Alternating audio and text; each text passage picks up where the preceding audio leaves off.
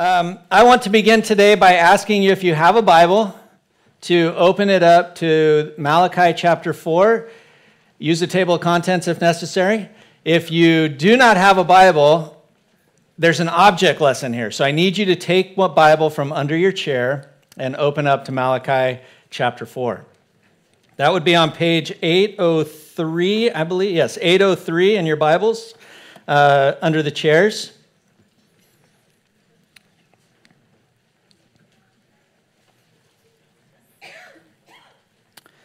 Malachi chapter 4. These are the last words of the Old Testament.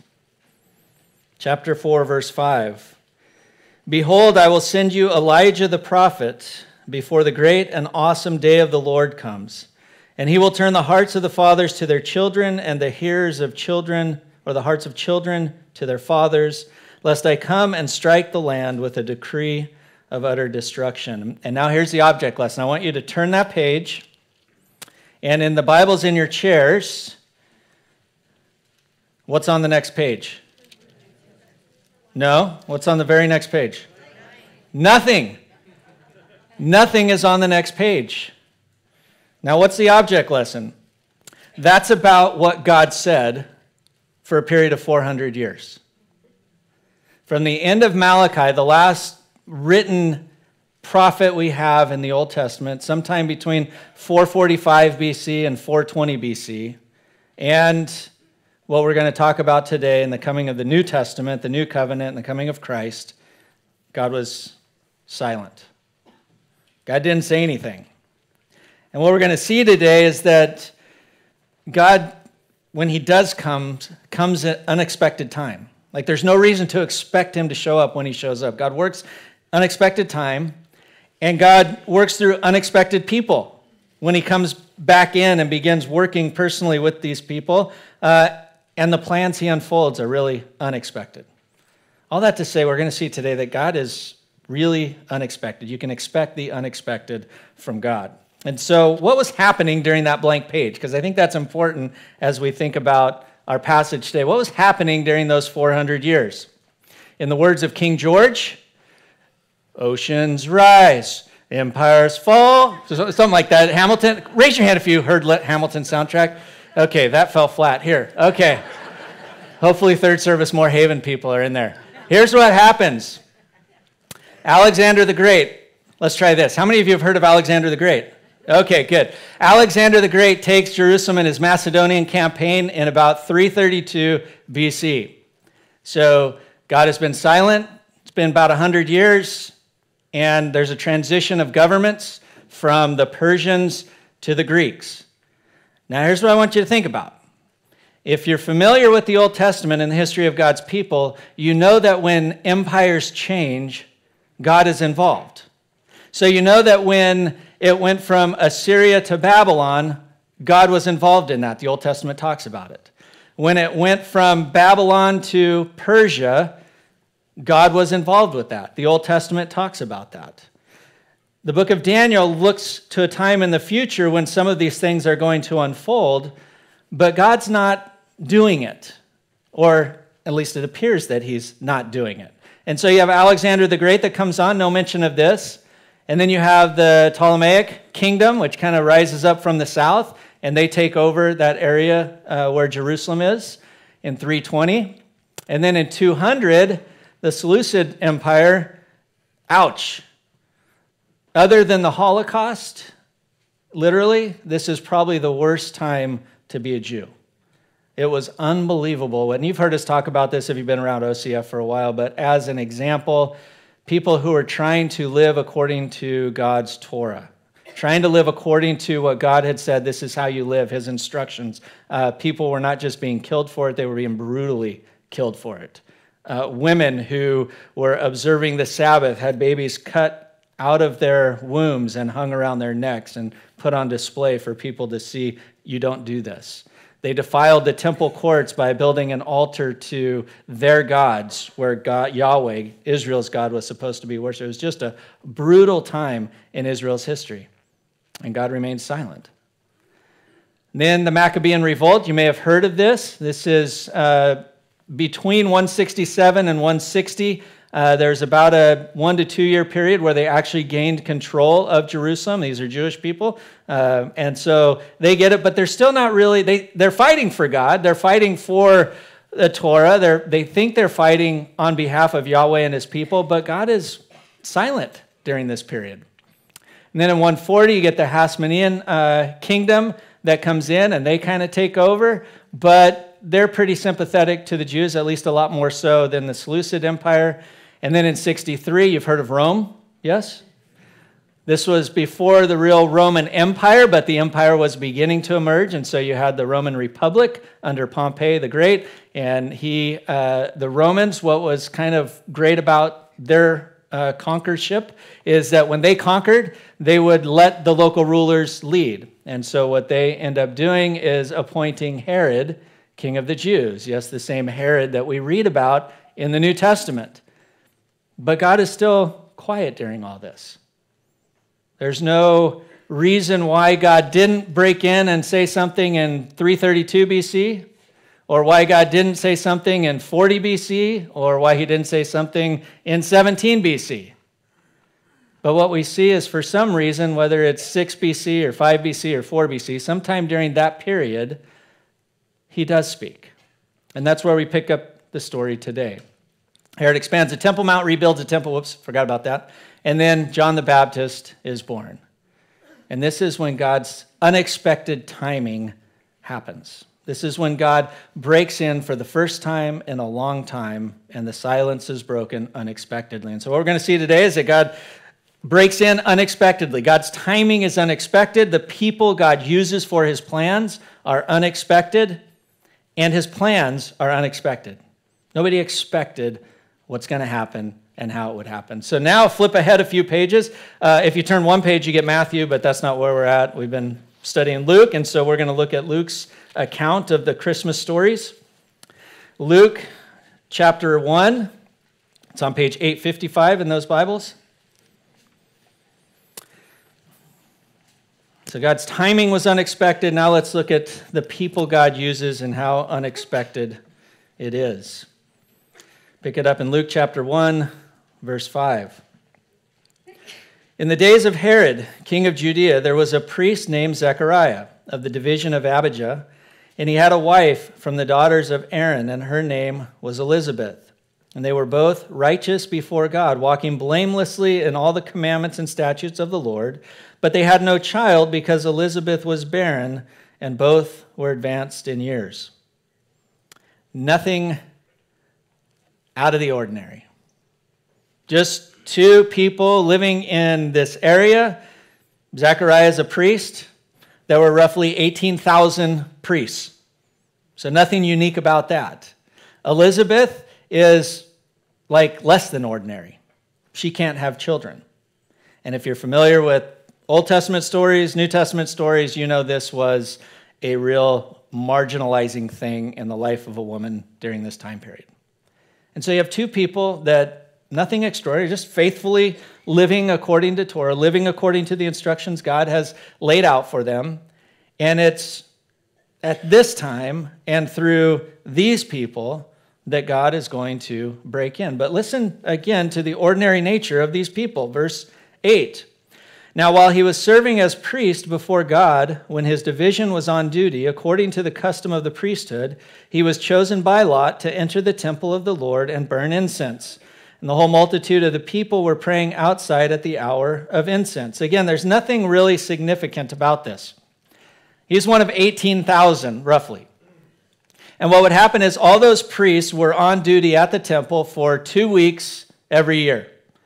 And the 2 weeks weren't consecutive, so they would be on this week, they'd do their duty, and then they'd be on another week, and that would be their service for the year. Now, there were some different stages of, like, this is what a priest get to do. Some people were cleaners, some people got to offer sacrifices, some people cleaned up the sacrifices after, some people did the cooking. I mean, it's just all sorts of priestly activities that happened. And just to give you kind of some bearings on this, this is Herod's temple. To give you a little context of size, that's an American football field, that rectangle. This is the rectangle of the Temple Mount. And so you can see it's close to 3 football fields if you were to put them, fit 3 of those into that bigger rectangle.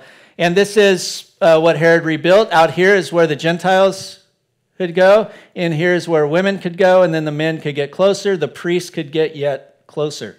And so when a priest was offering the sacrifices, that's where he was. You can kind of blow it up a little bit here. This is where John the Baptist would be doing his ministry. And so what would happen is this number of priests, whoever it was that were on duty, they would roll the dice or cast lots, and your lot came up. This is what you did. And so for Zechariah, it happens to be the one time in his lifetime when he'll be able to go past the court here and actually enter into the temple, and right there's the incense and where the altar of incense is. And so this is the one, again, it's not like this is a supernatural event. This happened every day, twice a day. They offered morning sacrifices and evening sacrifices. John the Baptist is simply doing what priests did. He's nothing special. And yet it's through this normal, ordinary person that God unexpectedly does something wonderful. Let's pick up the rest of the story. You'll see really how regular a guy he was. Verse 11. And there appeared to him an angel of the Lord standing on the right side of the altar of incense. And Zechariah was troubled when he saw him, and fear fell upon him. It's kind of a common occurrence when people run into God or his messengers. Fear wells up, and the angel says to him, "Do not be afraid, Zechariah, for your prayer has been heard, and your wife Elizabeth will bear you a son, and you shall call his name John. And you will have joy and gladness, and many will rejoice at his birth, for he will be great before the Lord, and he must not drink wine or strong drink, and he will be filled with the Holy Spirit, even from his mother's womb. And he will turn many of the children of Israel to the Lord their God.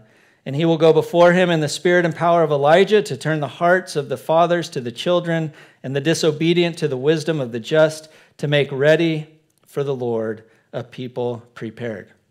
Now you can turn back if you want, but let me read back in Malachi the last words of the Old Testament. Look at chapter 1, verse 17 again. "And he will go before him in the spirit and power of Elijah to turn the hearts of the fathers to the children, and the disobedient to the wisdom of the just." Now go back to Malachi chapter 4, last words of the Old Testament.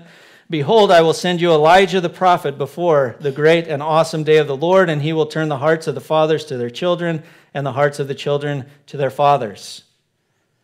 God has broken the silence. And Zechariah is the guy. And Zechariah, this is where we see how ordinary he really was. He doesn't respond with the, "Awesome, let's do this, God." Look what he says in verse 18. "And Zechariah said to the angel, 'How shall I know this? For I am an old man, and my wife is advanced in years.' And the angel answered him, 'I am Gabriel. I stand in the presence of God, and I was sent to speak to you and to bring you this good news.'" I need a sign, Zechariah says. I'm old, my wife's old, we're kind of past that age. We've just been going about our life. Are you sure you got the right guy? I need a sign. And just in keeping with God's wonderful sense of humor, he says, "Here's your sign. You're not going to be able to talk anymore." Look at verse 20. "And behold, you will be silent and unable to speak until the day that these things take place, because you did not believe my words, which will be fulfilled in their time." And the people were waiting for Zechariah, and they were wondering at his delay in the temple. And when he came out and he was unable to speak to them, and they realized that he had seen a vision in the temple, and he kept making signs to them and remained mute. And when his time of service was ended, he went to his home. And after these days, his wife Elizabeth conceived, and for 5 months she kept herself hidden, saying, "Thus the Lord has done for me in the days when he looked on me to take away my reproach among people." At an unexpected time, God breaks in and breaks the silence. Through unexpected people, a normal priest and a barren wife who are older in age, past the childbearing age, and God breaks in, and now he's going to work his plans through these two. And what we see is this plan that he has is really unexpected. It's not what you would imagine. Now, Luke doesn't tell us the rest of Zechariah and Elizabeth's story next. For some reason, he thinks it's important to talk about this guy named Jesus before that was said in sarcasm. Jesus is really important. But if you skip ahead to verse 57, you see now the birth of John the Baptist. This is God's plan through these people and this family. Now the time came for Elizabeth to give birth, and she bore a son. And her neighbors and relatives heard that the Lord had shown great mercy to her, and they rejoiced with her. And on the 8th day they came to circumcise the child. And they would have called him Zechariah after his father, but his mother answered, "No, he shall be called John." Unexpected. And they said to her, "None of your relatives is called by this name." And they made signs to his father, inquiring what he wanted him to be called. And he asked for a writing tablet and wrote, "His name is John." And they all wondered. It's like, that's unexpected. Why would his name be John? Well, if you look back in the end of verse 59, or verse 58, and the Lord had shown great mercy to her. And a little bit later, when Zechariah prophesies about the future, he talks about God's great mercy. John in Hebrew means the Lord is gracious or merciful. So there's something significant to this unexpected name. In that world, you named your son Zechariah, or you named your son something that was a family name. But not this family. You're going to name him John. There's something significant about that. And so they name him John, and everybody's like, well, what's going on? Why would you name him John? Verse 64, unexpectedly, and immediately his mouth was opened and his tongue was loosed, and he spoke, blessing God. And fear came on all their neighbors, and all these things were talked about through all the hill country of Judea. Aslan is on the move. And all who heard them laid them up in their hearts, saying, what then will this child be? For the hand of the Lord was with him. Clearly, God has broken at an unexpected time, and God is working through this ordinary, unexpected family. What is God doing? What's he going to do? What is this plan for this child? And this is what we see in Zechariah's prophecy. He says, this is what's happening. What's happening is God is inaugurating his kingdom. A Messiah is going to come, and my son's going to be the one who's telling them about it. Verse 67. And his father Zechariah was filled with the Holy Spirit and prophesied, saying, Blessed be the Lord God of Israel, for he has visited and redeemed his people, and has raised up a horn of salvation for us in the house of his servant David, as he spoke by the mouth of his holy prophets from of old, that we should be saved from our enemies and from the hand of all who hate us, to show the mercy promised to our fathers, and to remember his holy covenant, the oath that he swore to our father Abraham to grant us, that we, being delivered from the hand of our enemies, might serve him without fear, in holiness and righteousness before him all our days. The only time in the Gospels, other than when Jesus celebrates communion with his disciples in the upper room, and in that scene, Matthew, Mark, and Luke, he says, this is the blood of the new covenant. But other than that, the only other time the word covenant is used in the Gospels is right here in Zechariah's prophecy. And he says, this child is the fulfillment of a promise God made to Abraham how long ago? Like 2,000 years before. 2,000 years ago, God entered into a covenant relationship with Abraham, and now, unexpectedly, it's coming to fruition. God promised to bless Abraham, and through him to bless all the families on earth. That's what Jesus is coming to do. And the guy who's making the way, the guy who's opening the door so that Jesus can walk through, is Zechariah's son, John the Baptist. And Zechariah sees this. God is speaking through him, through this ordinary priest. An ordinary woman who is barren and past childbearing age, God helps her conceive. And now God's plans are beginning to come clear. I've broken in at an unexpected time, and through these unexpected people, I'm going to bring salvation to the world. There's a salvation for the Jews. In one sense, they're expecting something a little different than what happens. What Jesus ends up doing is unexpected. But what John the Baptist is going to do, and this is the birth here, and this is why I think it's so appropriate on this Sunday that we celebrate hope. In verse 76, "And you, child, will be called the prophet of the Most High, for you will go before the Lord to prepare his ways, to give knowledge of salvation to his people in the forgiveness of their sins because of the tender mercy of our God, whereby the sunrise shall visit us from on high, to give light to those who sit in darkness and in the shadow of death, to guide our feet into the way of peace." This word from the Lord to an unexpected man is salvation is coming. And my son is going to grow up, and he's going to proclaim that. He's going to make the way straight. He's going to prepare the path for the Messiah to walk through. And in God's great mercy, it's a message of forgiveness. A message of forgiveness for the sins we've committed. Now, what's the point of telling the story this way? What's the point of Luke structuring it the way he does and telling us about John the Baptist and then cutting over to Jesus and Joseph and Mary, like a movie that tells us this story, then it goes to this story, then it goes back to that story, is I think what he's doing is he's telling us that because God works unexpectedly and because God works through unexpected people, there's always hope that God can act. We don't know when he's going to act. We don't know through whom he's going to act. But we know because he's always acted unexpectedly with regard to time and unexpectedly with regard to people, we can expect to be hopeful because he will act.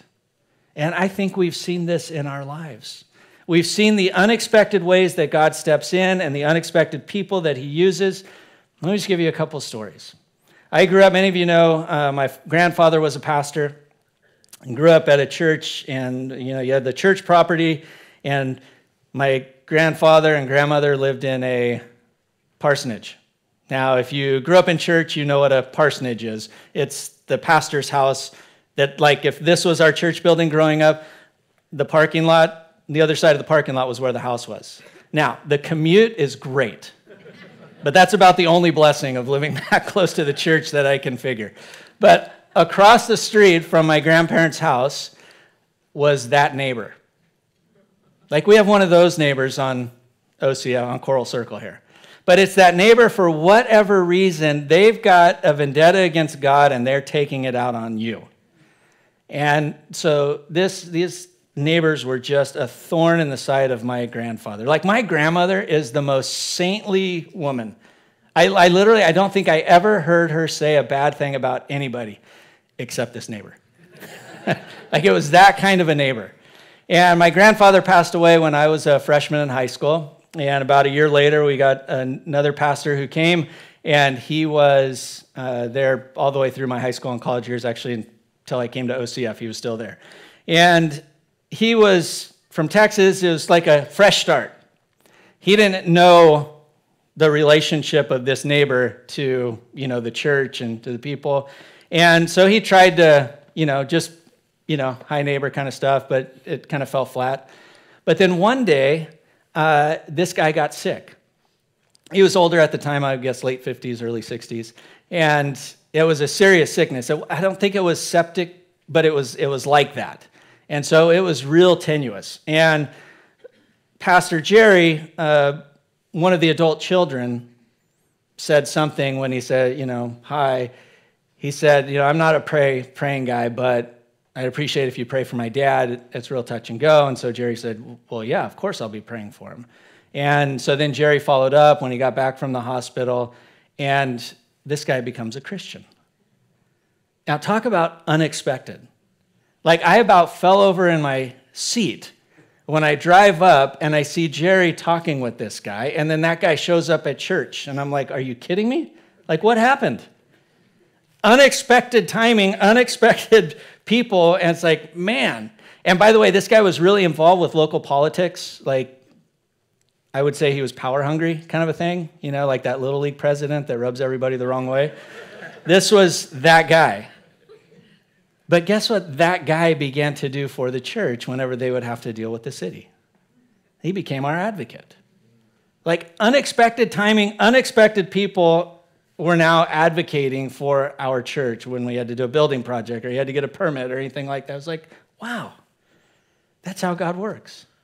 We've seen it at OCF. As elders, we sit around that table and grieve marriages that are just broken. And we see as we talk with the wife or you talk with the husband how, these are cement hearts that are not just like solid cement, they're also crumbling. And so it's a hard heart that's broken, and you're like, there is no way that this is going to be healed.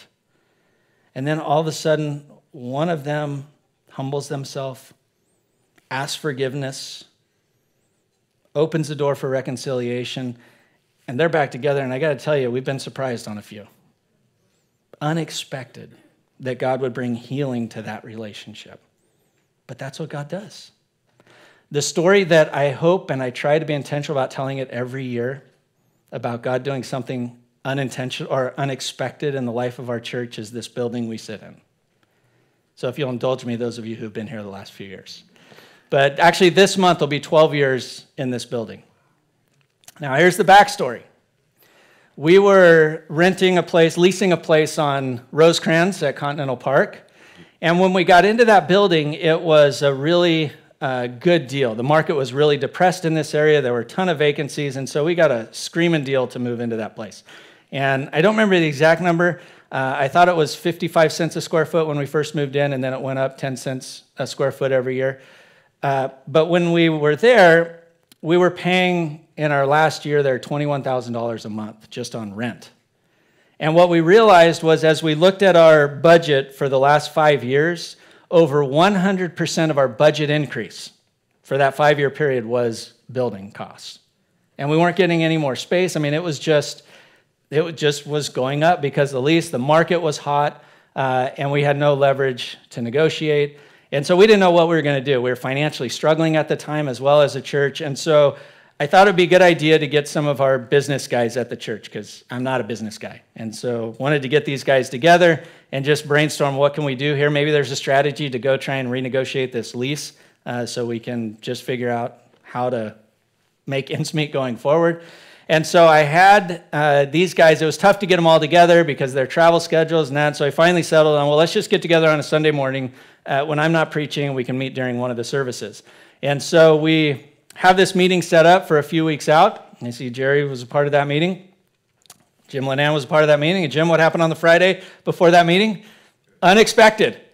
Jim gets a call from somebody who used to go to OCF. Says, hey, my partner and I have this building near the church. Just wondered if you guys might be interested in leasing it. And Jim said, well, why don't you give Brandon a call? And so he calls me and says, hey, we got this building. My partner and I bought it thinking we would move our business into it, but it's not going to work out timing-wise, and just thought maybe the church might want to lease it. And I said, well, to be honest, we're trying to get out of a lease. We don't know what we're going to do, but we're thinking maybe we can move out, cut down our costs, and try and save some money to buy eventually. And he said, well, we'd be open to sell. And I said, what are you doing Sunday morning? And so he comes to that meeting on Sunday morning, comes in, tells us what just about the building, where they were at, what they paid for it, and said, we'll sell it to you for that. Jerry was great. He was like, well, did you give him the would you take kind of? But anyway, so we have this meeting, and he gets up and walks out, and somebody at the table, I can't remember who it was, said, well, I think God just answered our question. And so what was so interesting about that particular time, too, the market was completely different than when we moved into the place on Rosecrans. This building, had it hit the market, it would have been a bidding war with cash offers right away. So we get the opportunity to buy a building with no competition. Now we just had to work with the city of El Segundo. Well, they were willing to go as long as we want, but then the people who were here, who were leasing the place, were moving out. And it took us about 18 months to get through this process with the city to turn a warehouse with 32 parking spots into a church. And so it was just a long process. Well, the tenants move out, and so they're not going to pay for their mortgage on the building. If we wanted to hold it in escrow, then we had to pay for the mortgage. So now we were paying somewhere around $15,000 a month for this and $21,000 a month for the building over there. We just can't do that. Financially, we can't do that. And so I call Continental. And I'm like, is there any way we could get out of our lease? Here's the situation. We're trying to buy. It's not going fast. We've got some financial issues to bridge this thing. Is there any way you would let us out of our lease? Question on their end was, well, why would you need to get out of your lease? And they said, well, can you find anything cheaper? And I was like, yeah, we can rent at a school, maybe for like $1,000 a weekend, and we can just move our offices and go work from home and really cut down our costs. And the assistant of the owner and president of Continental said, well, let me get back to you, Brandon. Richard wants to think about it. Now, remember, we had tried to renegotiate a lease before and got nothing. And Carol, his assistant, even said, Brandon, this doesn't happen. And she gave me some reasons about when they refinance buildings and leverage it to build other stuff. They have leases that are signed from their tenants that show their good faith to their lenders, all that stuff that I didn't understand. And so Friday afternoon comes. I'm walking Abigail home, my oldest, who was in kindergarten or first grade at the time. Now she's a sophomore in college. And we're walking home, and my phone rings. I pull out that flip phone. It's Continental Development. Carol on the other end. She says, hey, Brandon, Richard's been thinking about it this week, and here's what he proposes. Says, you can keep all of your square footage, including the office space, and we'll give it to you for $4,000 a month for as long as you need it. Talk about an unexpected. It's the only time in 20 years at OCF that I changed my sermon between Friday and Sunday. It was unexpected. Unexpected timing, the whole thing. Unexpected people that God was working through. And the way it's carried out, it's just been awesome. And now, I didn't do this first service, but I thought of it. If you look at the back of your notes, a little over a $5 million project, $5.5 million project, and we're $200,000 away from paying it off. And you just see how God has worked in this. I'm sure if you guys thought hard about your lives, you could see God working in unexpected timing and unexpected people and for unexpected plans. And the more you expect God to act in unexpected ways, the more hope you'll have. You'll hope and you'll know that whether he acts tomorrow or next week or months from now or years from now, he will act. It's what he does. That's the hope we have. Let's pray.